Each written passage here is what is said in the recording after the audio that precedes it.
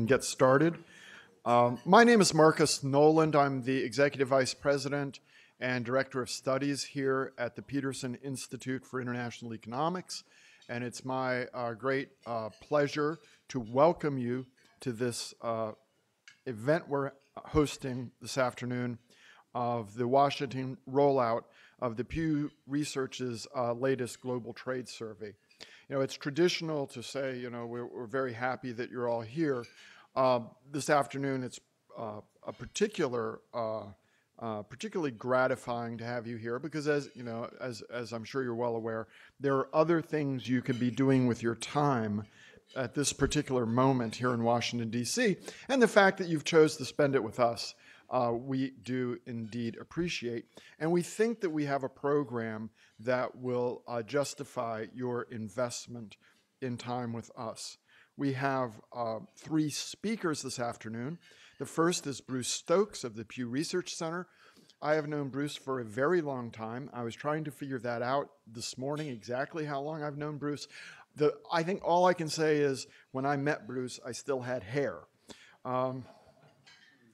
Bruce was a very successful journalist and then moved over to Pew, the Pew Research Center, where he has been leading their efforts on statistical analyses of and surveying of trade and globalization. These surveys are fascinating, both the ones done globally as well as the ones focusing here on the United States. And not only are they fascinating, it's material that I've actually used in my professional work, and I find it very interesting, very useful, and I'm sure you will as well. We don't just give you Bruce, but we have two very good discussants as well. We have the newish, I suppose, president of the Economic Policy Institute, Thea Lee. Before assuming that position at EPI, she worked in a number of positions at the AFL-CIO, where most recently she was Deputy Chief of Staff to President Rich Trumka, and in that capacity supported President Trumka when he has participated in a number of programs here at the Institute as well. Before that, she was, as we were discussing over the lunch table, she was at EPI, so it's sort of the prodigal daughter returns.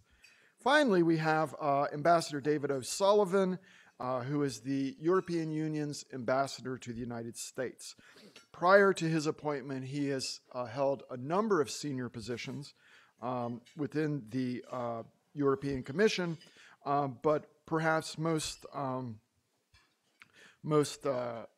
relevant or salient for today's program, he was Director General of Trade between 2005 and 2010 and was Chief Negotiator of the Doha Round. Maybe he can tell us when that's going to come to a conclusion.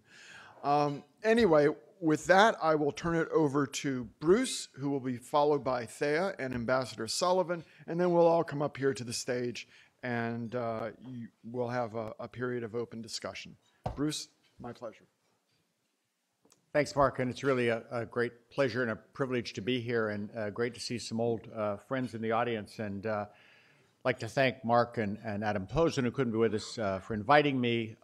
We presented these results the last time we did this global survey in 2014, so it's nice to do that again and get an update on how the publics around the world are feeling about trade. But before I start, I'd like to also thank Fred Bergston for creating Peterson, because I remember in the 1970s going out to lunch with Fred, and he said, I have this idea, I'm going to do this think tank, what do you think? And I remember thinking it was a great idea. I also wasn't so sure he would be able to pull it off. And I would say that after all these years, the Peterson Institute has certainly become one of the premier economics think tanks in the world. But I will tell you, my lone piece of advice to him was, Fred, be sure you serve really good meals at lunch. And I would say that Fred took my advice, because the meals are really always great here, so thank you. And thank you all for showing up, hopefully not just for the food. Why should we look at trade and public attitudes towards trade? I think the short answer is because we all know that people vote. And trade is a political issue in this country in a way I would say it has never been in my lifetime, even at the the depths of the Japan trade wars, trade was not nearly as salient as an issue as it is today. So I think it's very important we try to understand not only how people in the United States feel about trade, but also how that compares with how people feel around the world. A couple of caveats. One is I will show you some survey results. It really does depend on how the question is asked. And you as consumers of trade or any public opinion polling should look at questions. When you get a principled question, you tend to get a principled answer. When you get a more nuanced question, you get a more nuanced answer. That's one of the things I think we all need to remember as we look at this data. Also, I think we have to acknowledge we don't know what respondents were thinking when they gave us the answer.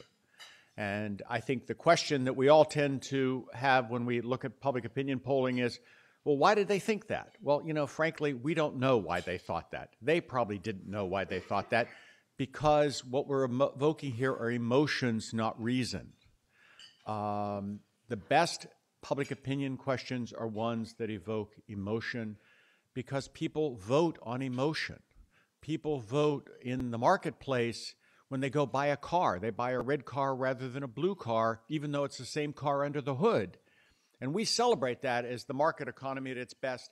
We have to understand that public opinion is similar, that what we want to know is how people feel about something, because frankly, even though all of you may lay awake nights trying to decide whether trade creates jobs or is it technology that destroys jobs, the average person doesn't do that on a daily basis. They have a feeling about these things, and I think that's what we're trying to evoke. We also need to remember that while people all over the world have an opinion about trade, and I'll show you that the don't knows are actually pretty low, in the United States we know for certain that it's not a priority, despite the fact that it's more of a political issue today than maybe ever before. We just released a survey yesterday. 57% of Democrats said it was a very important issue as they thought about how they were going to vote in November. 55% of Republicans said it was a very important issue. That sounds like a lot, except there were 12 other issues that were more important than that. So again, you need to put it in context. People have an opinion about trade. It's a very political issue right now, but it's not necessarily the determinative issue in terms of how people are going to vote. The headlines of this survey are, I think, very straightforward. Publics basically all over the world think that trade's good for their country. But when you ask them about more specific things that are more personal, in many countries, people don't believe it's good for them. They don't think it creates jobs. They don't think it raises their wages. And I hate to break it to economists, they don't believe that trade lowers prices. Other than that, we'll get into the survey.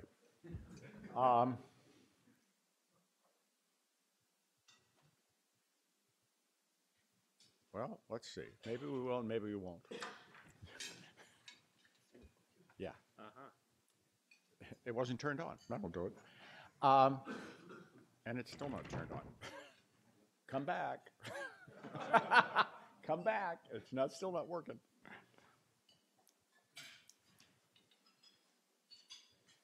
Still not working. Okay. Okay.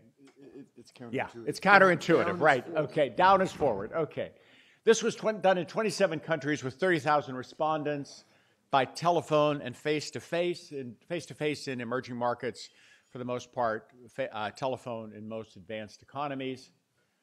The overview is, first we have to see the economic context, because how people feel about the economy is very determinative of how they feel about trade. As you can see, people feel much better about the economy than they did at the depths of the Great Recession. And it's across the board in advanced and emerging markets. In the US, the EU, and Japan, people feel better about their economy today than they have at any time since 2002 when we first asked this question. So that's terribly important to keep in mind. When we ask people if trade is good for their country, 3/4 of Americans say trade's good for the country. That's less than people in other advanced economies. It's less than people in emerging markets, But 3/4 of the American people saying that something is good is a pretty strong number. But when you drop down to a more specific question, does it create jobs? Only about 1/3 of Americans say it creates jobs, whereas over half of people in emerging markets say trade creates jobs. Does it increase wages? Less than 1/3 of Americans say that, whereas almost half of people in emerging markets believe trade increases wages. Let's be clear about this. In many of these emerging markets, that's exactly what has happened. There are more jobs because of globalization, and there are higher wages because of globalization. And it's probably not surprising that the public recognizes that. Now, the last question is, does trade increase or decrease prices? As, of course, all of you know who've studied your economics, politicians tell us that trade creates jobs and raises wages. Economists don't tell us that. Economists say nations should trade because it lowers prices. As you can see, the median findings across the world are nobody believes that. To give you a sense of the impact of economic attitudes on people's attitudes towards trade, among those people who say their economy is doing well, 53% of those people say that trade creates jobs. Among those people who say their economy is doing well, 39% say it increases wages. Those are both higher than the percentages we found among people who say their economy is doing poorly. So clearly there is some correlation here between how you feel about the economy and how you feel about wages and jobs and their relationship to trade. We asked the American public, is trade and our business ties good or bad for the country? We've been asking that since 2002. And as you can see that a majority of Americans consistently say trade's good for the country. That's the red line. But this is lower than the median for other advanced economies that we ask that same question. So we are relatively less supportive, but still pretty strongly supportive. What is interesting on that question is that it really depends on who's in the White House. If my guy's in the White House, I think trade's good for the country, and if my guy's not in the White House, I think my trade's not good for the country. This is a more nuanced question. The Pew Research Center's domestic polling operation has been asking this question for years now, and it's about trade agreements. And stop and think about that for a minute. It is, you're asking people, do you want your government to negotiate further opening of the U.S. market and increased competition in the domestic market from foreign goods? You still get, in many cases, and certainly recently, a majority of Americans say these things are good, but consistently throughout time, the percentage of people who believe trade agreements is good for the country is lower than the percentage who believe trade in principle is good for the country. So I like to say that, American people have, they've drunk the Kool-Aid on trade and globalization. Yeah, I think maybe it's good for the country. I'm not so sure that my government further increasing the domestic competition is good for the country, although still a majority of Americans believe that. So that's where you begin to see some differentiation depending on the wording of the question. These are the comparison of the 2014 to 2018 results on some of these questions. As you can see, the percentage of Americans who say trade creates jobs has gone up 16 percentage points. The percentage of Americans who say trade increases wages has gone up 14 percentage points. So people are slightly more likely to say that trade creates jobs or raises wages. There's really no change in terms of how they feel about trade and prices. But nevertheless, you still have far less than half of the public believe that trade creates jobs, raises wages, or decreases prices.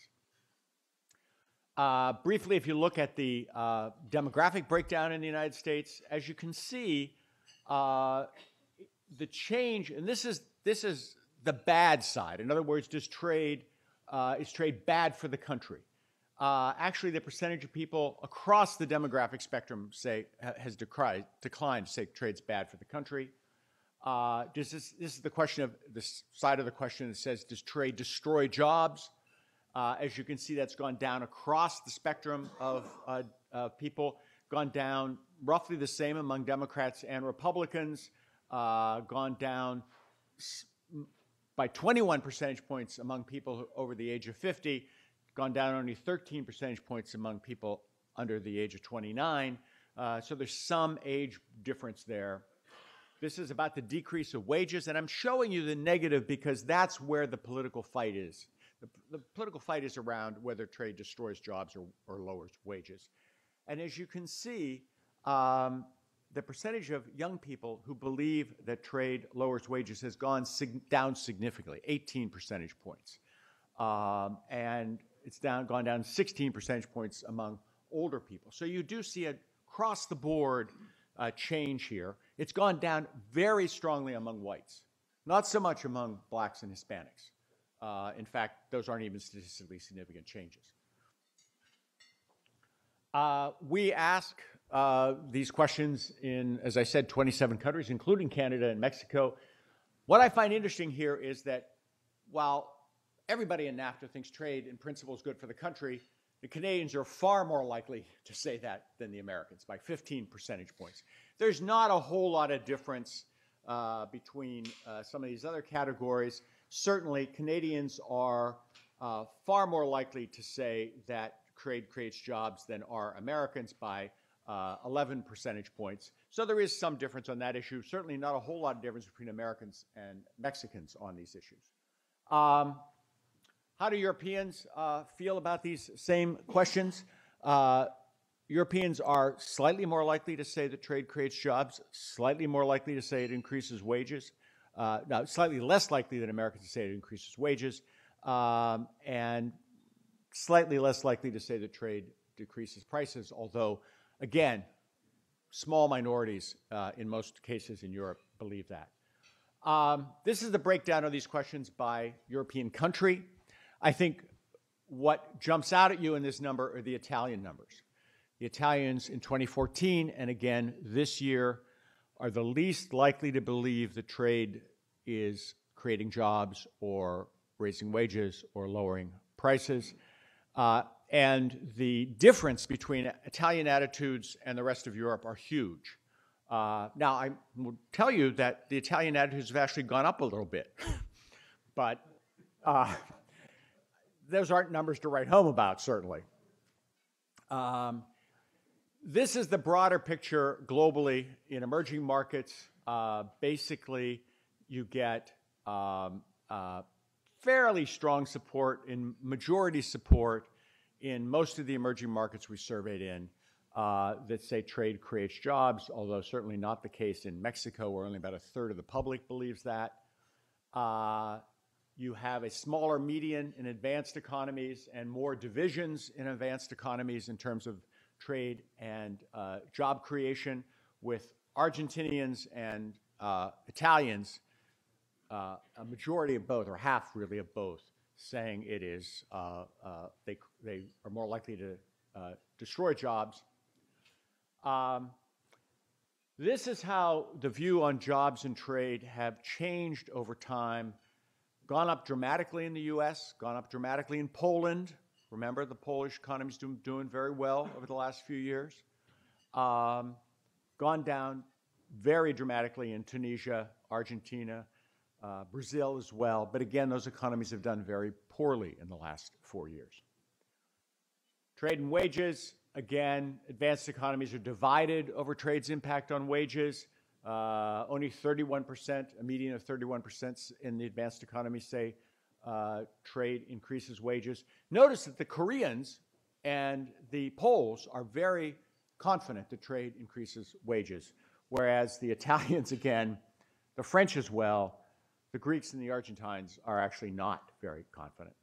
By 2 to 1 in emerging markets, people say that trade boosts wages, so there's a very strong belief in that. Not in Mexico, though, not in Brazil. In terms of how public attitudes on trade and wages have changed over time, again, Poland, the US, gone up dramatically. Again, those are countries that have experienced pretty strong growth recently. Gone down dramatically, again, in Argentina, Tunisia. Trade and prices,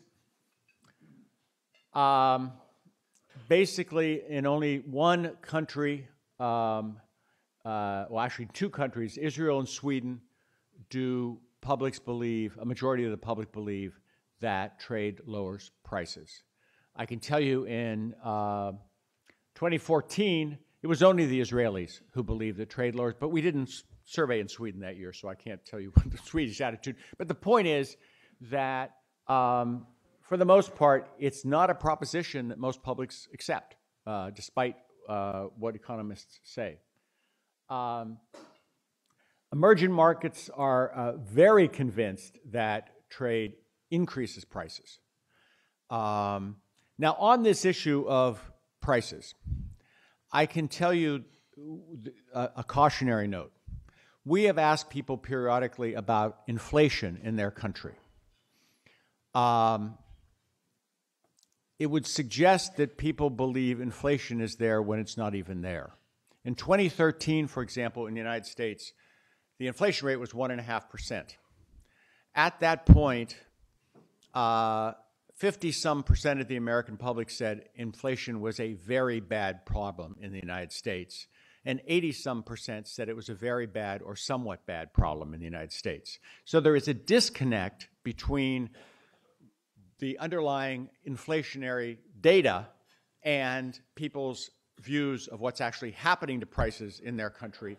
And I think you may see it here too. I mean, it may help explain why people don't think trade lowers prices. It may be that they think that prices are just simply inflexible downward, that they always go up for whatever reason.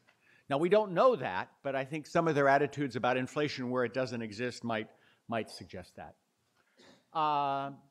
Interestingly, though, among better educated people, you get a greater acceptance that trade decreases prices, and those differences are statistically significant. In the U.S., it's a 17 percentage point difference. So that's the overall view of this survey. I look forward to your questions and the comments of our commentators, and we'll have a good discussion. Thank you.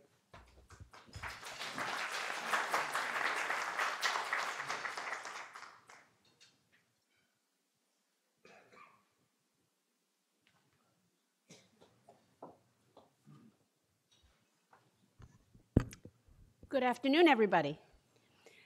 Thank you so much for inviting me to participate in this conversation today, to Marcus, to Fred Bergston, to Adam Posen, who couldn't be here. It's a pleasure to be here and to talk about this important work with Ambassador O'Sullivan, with Bruce, with Marcus, and with all of you. It is certainly an interesting and maybe precarious moment for trade policy in the United States. And it's wonderful to have the data that Pew has put together, they do every couple of years, on Americans' attitudes towards trade over time and in perspective with other countries around the world.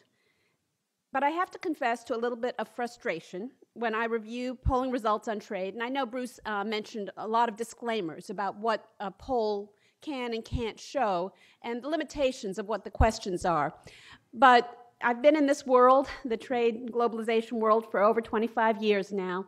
And like many of you, I've seen the polls come and go, and I've seen the questions asked in different ways and the different kinds of results.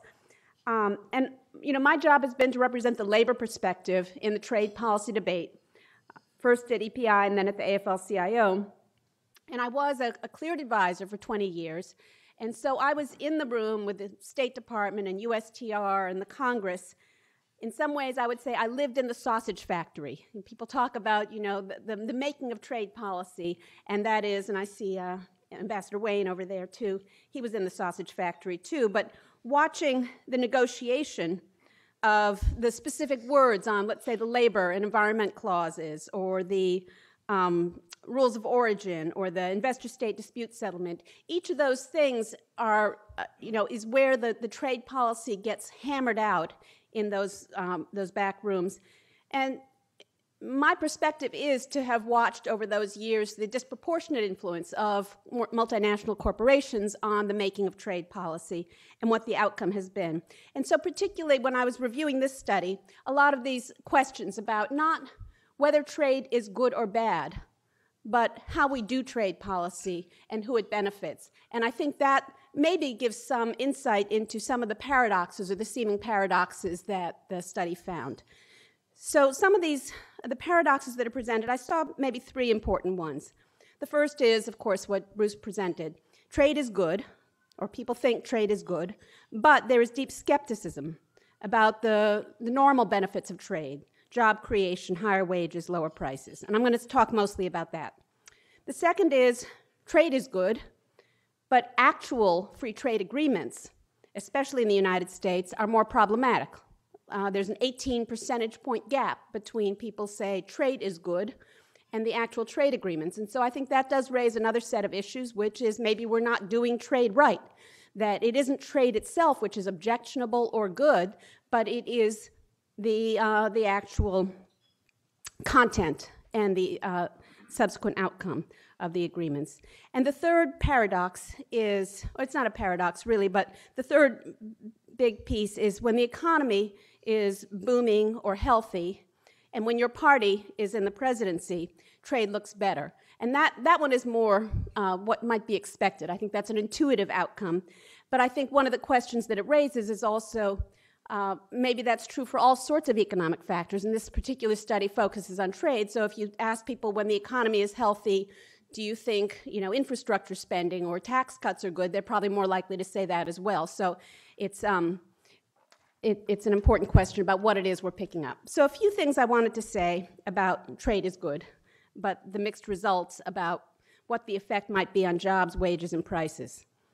And the first thing is, and I've said this probably at this podium several times in the past, is that after 25 years in this world, I've never met a serious trade critic who thought trade was bad or who thought we shouldn't trade with other countries. And so the actual details of all the trade debate that we've had in Washington or around the country is about a couple of other things. It is about the rules of trade, what's contained in our trade deals and our and what happens at the WTO. The second is which countries are singled out and rewarded with free trade agreements or better access to the U.S. market.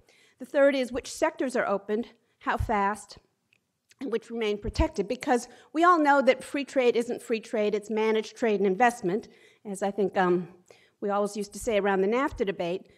But for example, if you look at apparel, the market for apparel versus the market for medical services, we have free trade in apparel, not so much with medical services. And so, we protect certain sectors and we don't protect others. The same question about labor rights versus copyright or patent protection. And we have chapters on both of those in our trade agreements, but they are of different levels of intensity. So that I think is an important question to look at when we look at these findings. But even when we grant all that, there's another question, and I think it underlies the Pew study, which is, are people idiots? Is this about people just being not smart enough to understand that trade is actually good for them when they think it's bad for them? Is it that they all flunked Econ 101 or they never enrolled for Econ 101, they weren't lucky enough to take Econ 101? And I just want to give you a couple of things to sort of hang your hat on to think about in the context of this particular question. So the first one is trade lowers prices. That is the bedrock finding of free trade theory. But think about it in the real world in terms of somebody in Indonesia or somebody in Cincinnati answering this question on the poll. This does abstract from monopoly power and also from the massive rents that retail middlemen get. And so it is quite possible that for a lot of people, though there may be benefits from trade and lowering prices, that a lot of that lower prices from international trade is sucked up by somebody else. Padding the profits or the advertising budget or the CEO pay of somebody else is getting a lot of those benefits from trade. The second one, trade creates jobs. And Bruce definitely alluded to this, that economists don't like to talk about the benefits of trade in that way except when they're testifying before Congress on a free trade agreement. But so many economists don't necessarily tout the benefits of trade as being around aggregate job creation, but we definitely have that conversation, and you all know we've had that conversation in the context of pretty much every free trade agreement that's ever come before the U.S. Congress. But it's also true that this abstracts from capital flows, which are a big part of what happens in the wake of a free trade agreement, that trade agreements are not just about taking tariffs down to zero in two countries and having an increased flow of traded goods, but they're also about changing the conditions for outward investment or outsourcing that is going to happen in the wake of a trade agreement. So, for example, if you make outsourcing of production less risky, and therefore, in the wake of NAFTA, for example, just hypothetically, if companies choose to move production to Mexico rather than exporting to Mexico, that has a different kind of impact on the creation of jobs. And that's motivated by, again, the content of the trade agreements. And the last one, trade raises wages. So this one is the most complicated because a couple of things. And the first one is that trade theory doesn't actually predict that for a country like the United States, trade or lower trade barriers will raise wages. It predicts that in a capital-intensive, skill-intensive country like the United States, opening up trade with countries that are more labor-abundant will likely lower wages for less skilled workers, that is, workers without a college degree, about 2/3 of the U.S. workforce. And that's a debate we've been having for a while, so that's just one piece of it. But that, in some ways, I think actually connects back to the Pew outcome, too, which, as Bruce said, that the survey showed that there's a difference in belief between emerging countries and advanced countries, with the emerging countries being more likely to think that trade creates jobs and increases wages, and the advanced countries being less likely to think that.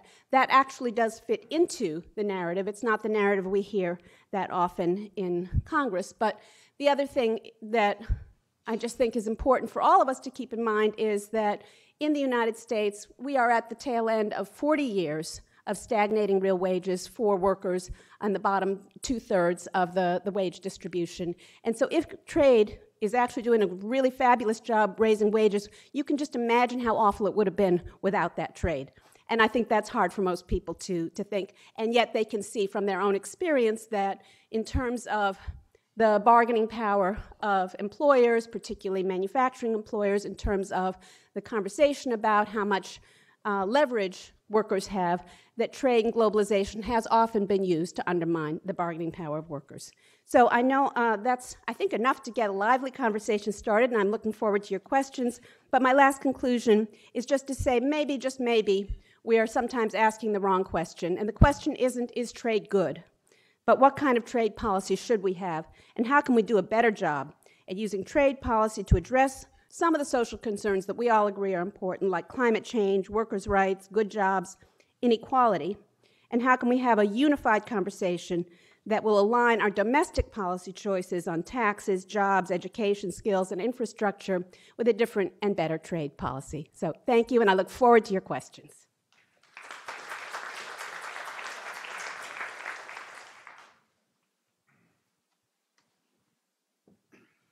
Well, ladies and gentlemen, Marcus, thank you very much. Thanks to Fred at the Peterson Institute for putting this together, and Adam, who can't be with us, but is with us in spirit, I know. Once again, to Bruce for an excellent presentation. I'd like to thank you, Bruce, for your commitment to this issue and the excellent work that Pew does with these surveys. And the great thing is they exist over time, so we have a kind of timeline, and it tells us how thoughts are evolving. I think we first met in a conference room in Hong Kong in the WTO Ministerial Conference in 2005, and you've been working this trade furrow ever since in different manifestations. And I'd like to thank Thea as well, because she's been a great colleague in the AFL-CIO, and I'm delighted to see you returning to your roots. I want to take up your challenge, and you said, are people idiots? I was reminded of probably an apocryphal story about President de Gaulle, who was apparently looking out the window of the Élysée Palace during the student manifestations in 1968, and his eye was caught by someone marching with a placard saying "Mort aux cons," which is, death to idiots, put politely. And the general apparently turned to one of his aides and said, a vast project, a vast project. So I don't know if that's true, but anyway, I've always thought it reflected at least something about General de Gaulle. I want to make a few comments on trade. It's a subject I find passionate and at the same time sometimes frustrating, because I tend to agree with Thea. At the end of the day, trade isn't good or bad. Trade is just trade. It's a tool. We know the economic theory. I studied economics. I'm a sort of lapsed economist these days. And we know I don't know if it's a science or if it's a dismal science, but it's the only law of economics that I think is irrefutably true is the law of comparative advantage, which is that basically, even if a country could produce everything it needs, it actually makes more sense to focus on what you do best and to trade the rest, both in your own best interests and in the interests of your neighbors. And of course, we all have a vested interest also in the prosperity of our neighbors. So I think that's sort of irrefutably true. I think there are no examples, there are no autarkic success stories. There are temporary autarkic success stories, Japan a little bit, South Korea a bit. I mean, Europe, America had an infant industry in the 19th century, some great intellectual property theft from Europe, the early part of the 20th century. We've forgiven you for it, sort of, except for the geographical indications. Basically, we know that the road to prosperity lies to opening your markets and to trading. We know that. We know it's a fact of the wealth is created. However, and this is a very important however, the effects are not neutral. Trade is a disruptor. It creates jobs, but it also destroys jobs. It creates wealth, but it also takes wealth away from certain sectors or certain regions. And the regions and sectors where the jobs are created and where the wealth is won are not always the same regions and sectors as those that lose out from trading. And this is the creative destruction of Schumpeter. This is how it works. And to Thea's point, and I couldn't agree with this more, ultimately, this is about domestic politics. It's about what kind of society you want. How do you achieve social justice? What is the degree of state intervention to correct for these things? You know that trading creates more wealth, but the question is who gets that wealth? How is it distributed? And what is it used for? And these are policy choices each country gets to make. And I think that the debate about, well, is trade good or bad, is a little bit of a distortion of the debate, which is really about what are the policies that any given country wants to have. It's not surprising to me that in Europe, perhaps people are think more about trade or know more about trade. Geography has a lot to do with that. I mean, you can't drive for 2 hours in any direction almost in any European country without crossing a border. So we have always traded within Europe, and of course Europe probably invented trade as we know it in the sense of the modern trade across continents. So I think people have always understood intuitively that this is a positive thing and something that brings benefits. But it's also true, and I think this may also explain a little bit why trade is sometimes slightly more positively viewed in Europe than in the United States. We have more social safety nets. We have more corrective policies that help adjust some of the consequences, whether this is regional policies or social policies, social welfare, healthcare, and so forth, which explains a little bit why some of the cushioning is there. Now, sometimes you can then debate whether we haven't gone overboard on that and we actually lose out on some of the economic benefits, but that's a separate debate. I'm just saying that relative to the United States, we have more social infrastructure, which perhaps helps people deal with the transition. And I think in that sense, it's been quite interesting that while the TTIP negotiations provoked a massive sort of outpouring of public protest in Europe, in fact, trade policy has been able to go forward very consistently, and we've been still able to conclude very ambitious trade deals with Canada, with Mexico, with Japan, and these trade deals are generally speaking accepted as being positives. However, the issue, and Thea mentioned this, and I think it is an important debate. One of the things that used to frustrate me when I was a trade negotiator was that people wanted me to solve every problem in the world. I had the NGOs, and I had Greenpeace, and I had Oxfam telling me that I was a colonial rapist trying to exploit the developing countries. I had the trade unions telling me that I was exploiting the workers by benefiting from exporting industry to low-wage countries. And I had companies telling me that I was driving them bankrupt because we were creating unfair trading conditions. The fact is, you can't solve every problem. And then I add in the environmental and the sustainable development issues, and everyone looks to trade policy to solve all of these issues. And I'm not at all against the idea that trade policy needs to be hugely sensitive to these kind of issues. On the other hand, you don't solve them with trade policy. Trade policy is basically a good policy that does good trade deals that improve the conditions of trade.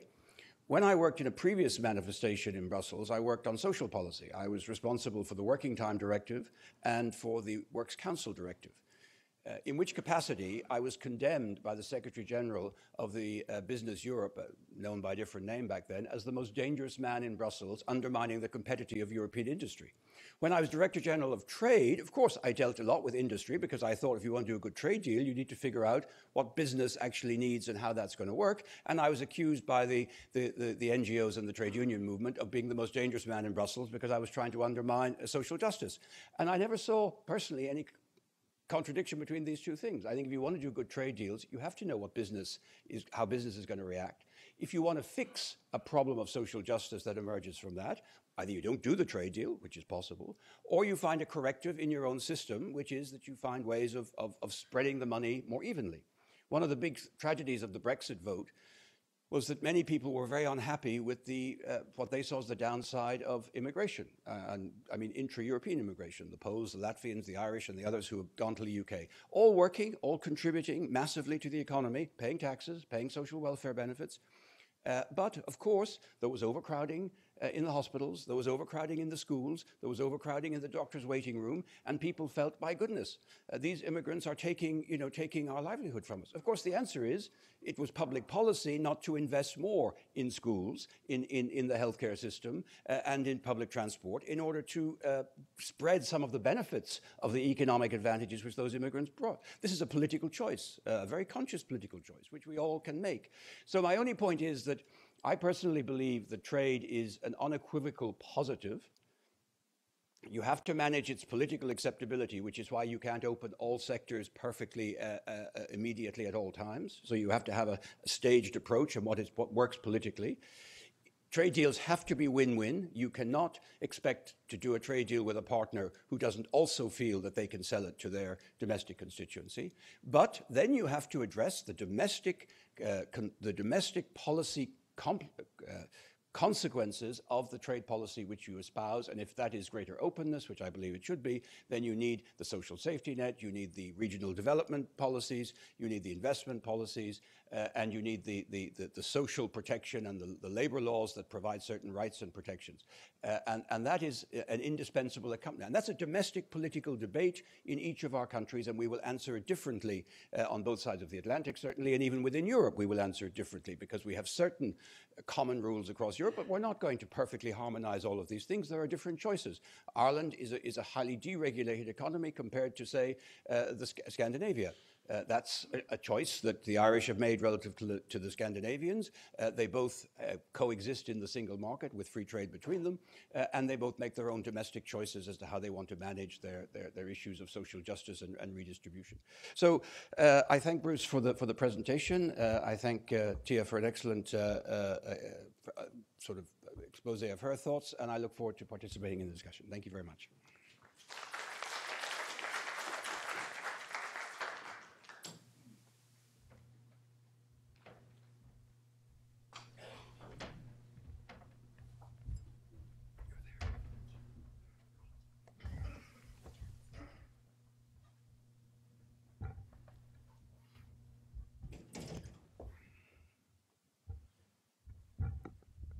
Well, I think we've been blessed with three very interesting and distinct presentations. We have a bit under a half an hour for discussion. For those of you who haven't been here before, we have a roving mic in the front, and then we have a standing mic there in the middle of the aisle. And if you are in the back and you would like to ask a question, just come forward and stand there and I will recognize you.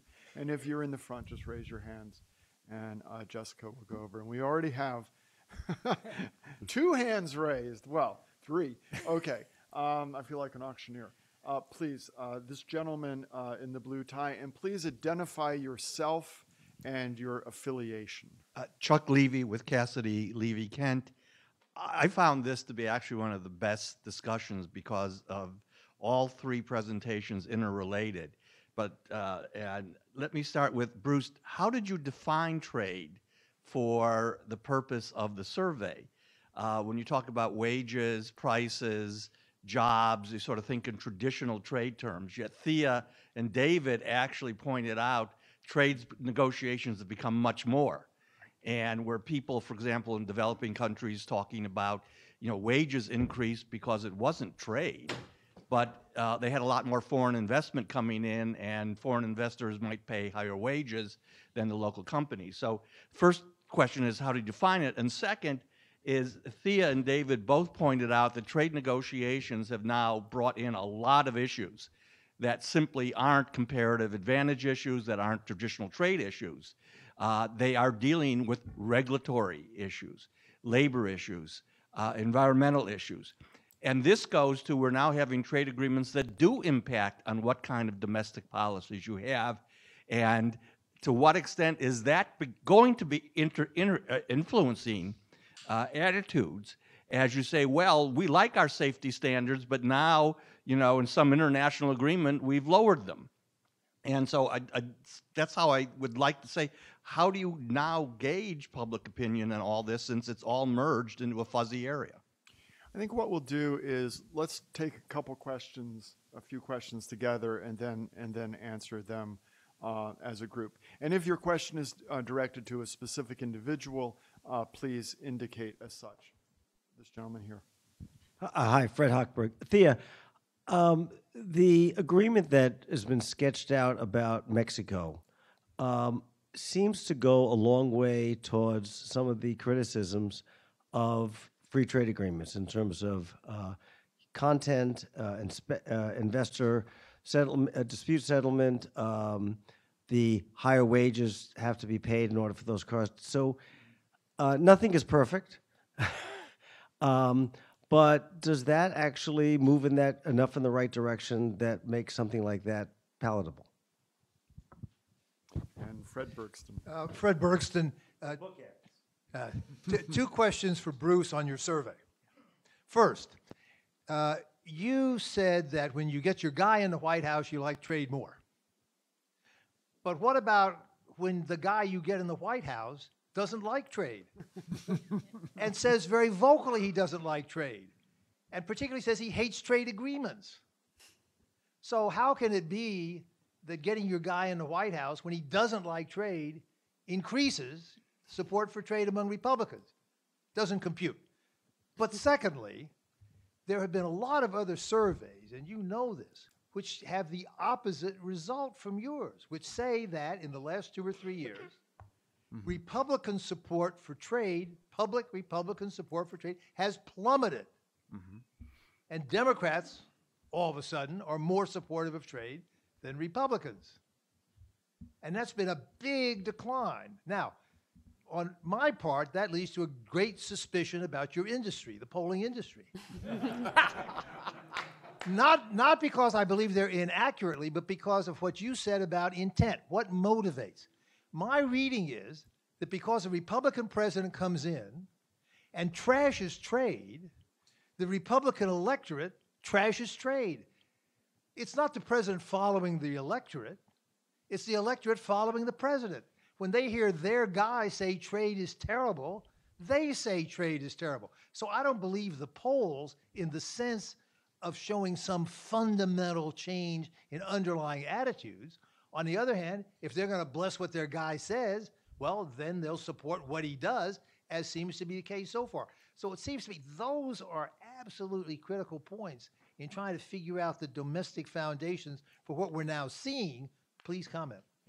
Okay, why don't we stop there, and I'll start with Bruce, and then Thea and Ambassador Well, let me address Fred's question first.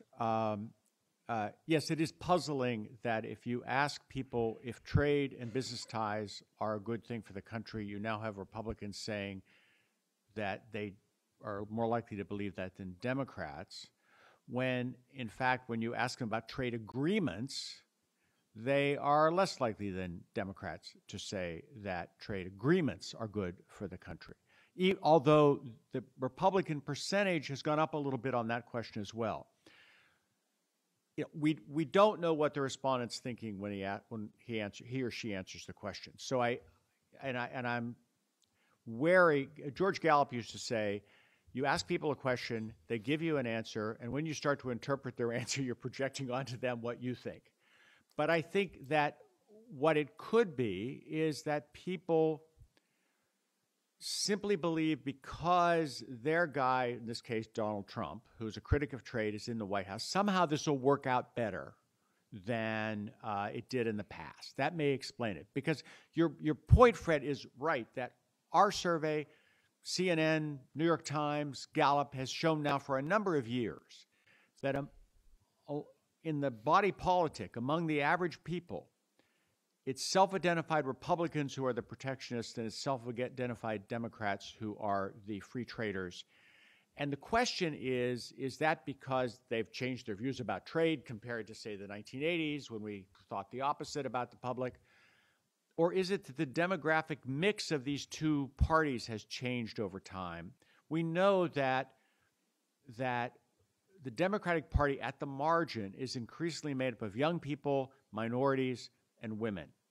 And on most trade-related questions, those people are more supportive of trade. It is true that women are more worried about job loss to trade than men in our survey. So that slightly questions that. But the point being, this may be about the demographic mix of the two parties, whereas the Republican Party is, I think, at the margin, increasingly a party of old white men like me. And when you think about it, Oh, no, actually, not those, like you. yeah, right. Those folks at the margin are probably more likely than not to have been the population that lost their job in manufacturing over the last 20 years. And so they may, and experience stagnating wages for their entire adult lifetime.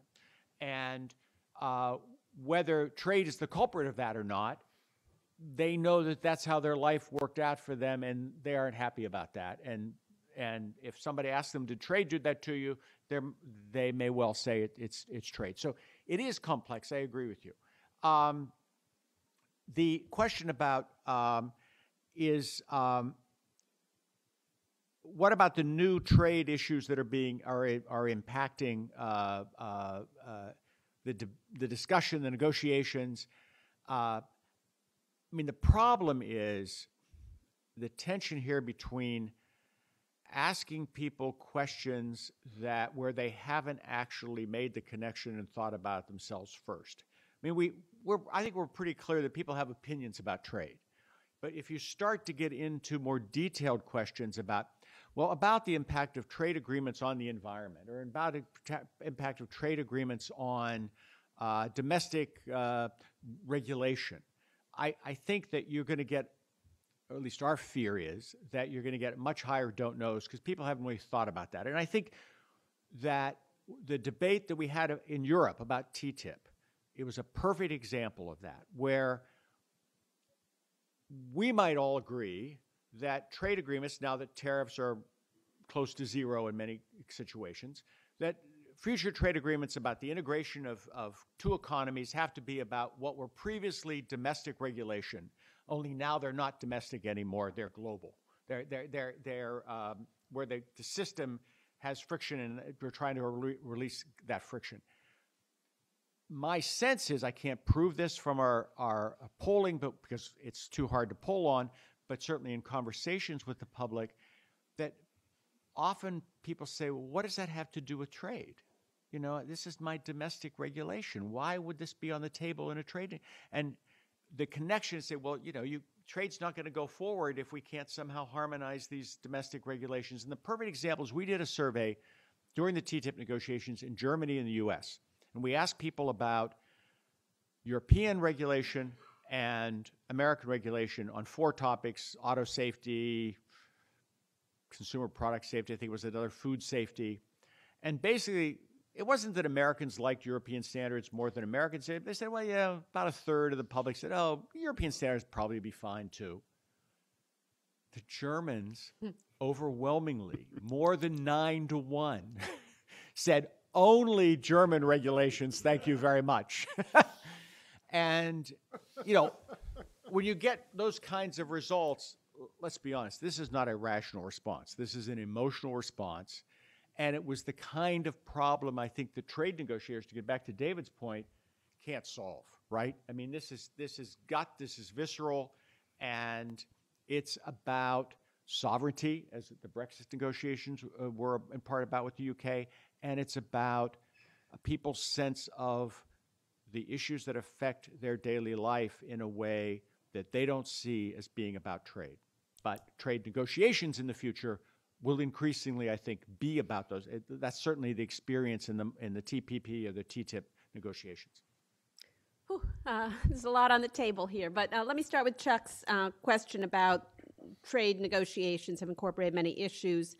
And I think that also goes to a point that David O'Sullivan was talking about is it unfair to ask trade negotiators to fix all the ills of the world? And I do see it differently. And I think this did start with the NAFTA negotiations, where for the very first time, a trade agreement was used as a vehicle to address a lot of issues that mostly the business community had about moving production to Mexico, and concern about the safety of intellectual property rights, or the fear that their investment would be regulated in a way they didn't want to be regulated by a future leftist Mexican government. And so that's why NAFTA was piled down with a lot of things that had never been in a trade agreement before, like investor state, a really strong intellectual property rights chapter, financial services, and so on. And you can say, like, they started it, that, once those things became in the trade deal, then I think it is absolutely legitimate to say, well, hold on a second. If we're going to use trade agreements this way to basically, and this is how I would put it, to auction off access to the U.S. consumer market in exchange for changes being made in the domestic regulatory structure of your trading partner. And all the changes that we're asking for are things that business needs to make them more comfortable moving production to that place. And so you can, I think, very legitimately say, as almost a defensive measure, hold on, this is about the terms of competition, the terms of global competition, and what is a legitimate form of competition and what is not. And that's what trade law is.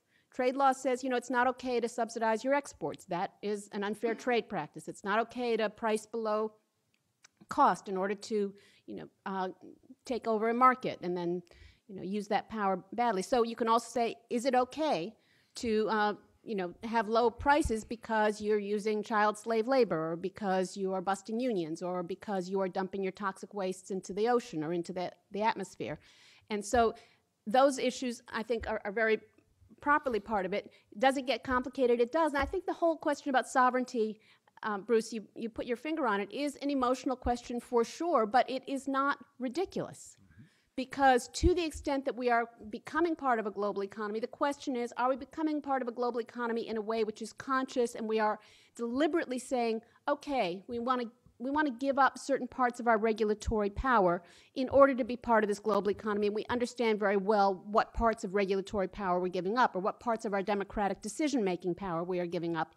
Or is it sort of happening behind closed doors, and we're going to find out in a couple of years, we can't use our government procurement policies, or we can't, regulate the safety of cigarette packages and so on. So I think that's what people object to. But Fred, to your question, Fred Hochberg, to your question about the Mexico agreement, I think the Mexico agreement does begin to address a lot of issues that have been raised over many years. At the moment, we haven't really seen a lot of the details, and Canada's not part of that agreement, but I think there's no question that it's going in the right direction, and that's all I would say now. Yeah, I mean, look, there are trade deals and trade deals. I mean, if you take the European experience, the single market, which is the kind of biggest trade deal, if you like, that's ever been done between 28 sovereign countries to actually completely integrate our markets.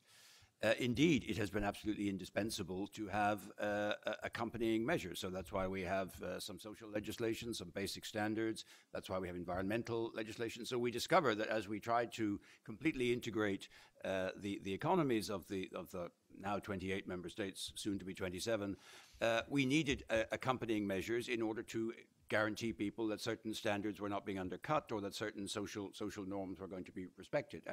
But of course, that's a degree of deep integration, which is not what is normally on offer in typical trade deals, and NAFTA stops well short of that. And I think what we've always favored on the European side has been international standards, is to try to promote international labor standards, international environmental standards, because we are not convinced that you can kind of impose these things in bilateral trade deals, even between two big players. It's difficult to craft language which is mutually acceptable. We would rather be able to, and that's what we've done in our trade deals, is to reference international standards, and in many cases to push trading partners to ratify or to implement those trading standards. We wouldn't have insisted on that in the case of TTIP with the U.S., child labor and other standards that haven't actually been ratified here, but we won't talk about that.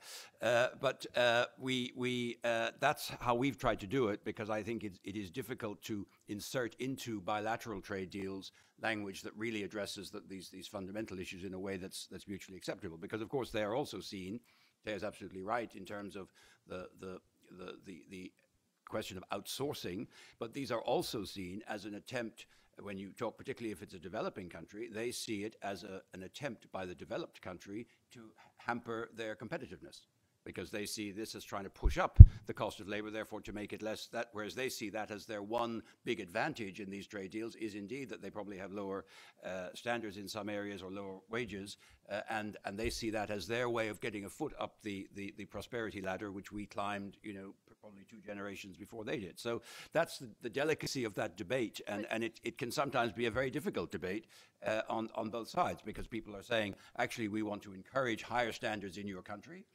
So, for example, the issue of child labor or slave labor or prison labor or whatever, and that they will say, yes, but, by interfering too much, and I'm not saying anyone justifies slave labor, but, interfering too much in our domestic regulation, you are actually trying to weaken our comparative advantage in how we would progress along the prosperity conveyor belt. But, David, if I could just say one quick thing with respect to that, which is I actually find in the trade debate it doesn't help to talk about countries as kind of a monolithic view. And for that the AFL-CIO, one of my jobs was working with trade unions from other countries, including from developing countries. And so when you say they see it as an infringement on their ability to offer low wages or to offer no unions or to offer something else, the unions or the worker activists in those countries often see it, not every time, but often see those kinds of protections as something which is actually very valuable, of helping to create some space for them to organize without being crushed. I agree. So Mary Lovely, my colleague here at Peterson, wisely chose to sit down rather than stand there at the mic for the last 15 minutes. So Mary, please ask your question. Okay, thank you. My name is Mary Lovely. I'm a professor of economics at Syracuse University and a non-resident fellow here at the Institute, a colleague of Mark's. First, I want to say how much I enjoyed the presentations and the discussion that follows. I find it to be quite inspiring and interesting.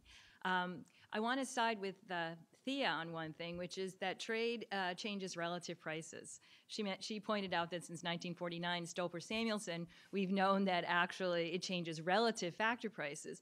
And in the same vein, it changes relative product prices. So I was a little dismayed to hear that de Gaulle thought there were a lot of idiots among the French population. I hope that's not true anymore.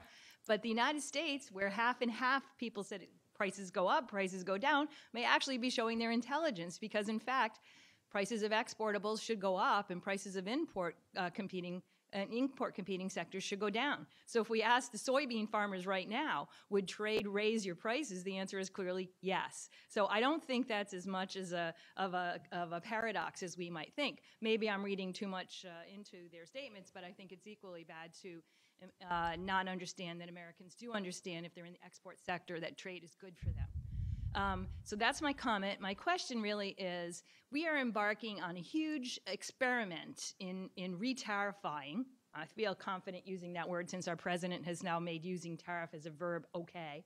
So we're re-tarifying our economy. And I wonder, Bruce, are there any plans for Pew to, at least, I know you are worried about going into the weeds on other mechanisms that are embodied in trade agreements, but I think at least we should begin to think about tariffs. People now are beginning to have a lot of experience with tariffs.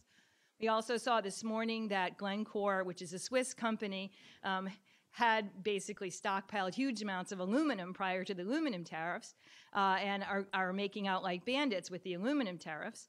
Also, that we're seeing similar kinds of things with pencils. So the reports on trade protection actually benefiting people who produce the products are not clearly of one thing. So it would be interesting to see what people are taking out of all that. Thank you. We have asked recently, as have a number of other pollsters, about the tariffs. Basically, the polls are all very consistent. A majority or a plurality of the public believe that these tariffs will be bad for the country, bad for the economy.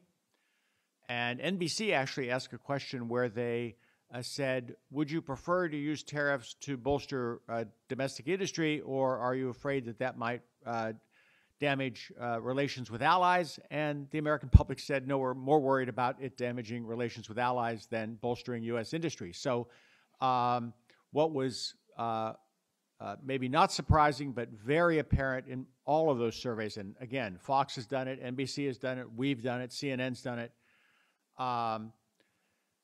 the partisan difference on those. If you are a supporter of the president, you overwhelmingly believe these tariffs are good for the country and you want to bolster American industry. And if you're an opponent of the president, you overwhelmingly think these tariffs are going to hurt the country, and you'd rather, you're more worried about relations with allies. So I do think we have to caution ourselves here that, again, you don't know what the respondent hears when you ask the question. When the question mentions Trump and tariffs, are they giving you an opinion about tariffs, or are they giving you an opinion about Trump? And the polarization on this issue is just enormous, as it is on almost every issue in the American public, no matter what we ask them about. On your question about prices, I would caution you, though. I mean, I think you're right. You ask people who are in export-oriented businesses, they're likely to say that this is good for them. But this year, when we ask people, does trade increase or decrease prices, 56% of the public said it either increases prices or doesn't matter. So since economists say it certainly does matter, you still have a majority of the public who don't buy the economist argument. So that's just a finding in the survey. Yeah. This question of terrifying, yeah, could be a TAR or terrifying TER. Have any of the polls put the question as to, are tariffs good or bad for the economy if they're designed to protect the industry, versus are tariffs acceptable if they're designed to put pressure on outliers who are engaging in unfair trade practices? Because I think there's a question of whether it's terrifying or terrifying. Yeah. No, that's a good point. I don't know anybody's asked it that way.